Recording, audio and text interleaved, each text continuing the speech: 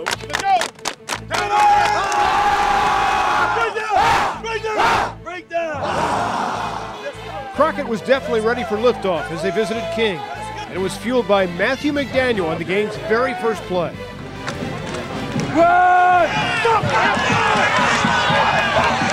Matthew for 65 yards and a sudden 6-0 lead, a definite wake-up call for the Crusaders. Let's go! Right now! Zach, right now, let's go! But McDaniel was only getting warmed up. This time, Matthew for 88 big ones.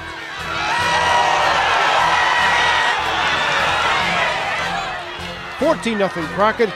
Who had the lead again? Crockett!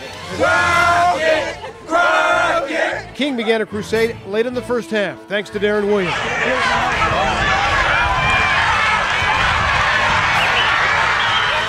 66 yards.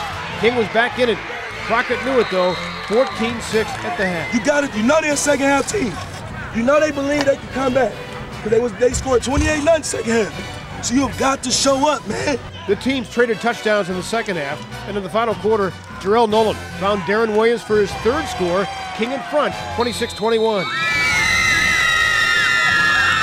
But with about 5 minutes left, Mr. McDaniel came through again. Matthew with his fourth touchdown, he ran for 306 yards. Rockets hung on to win 28-26.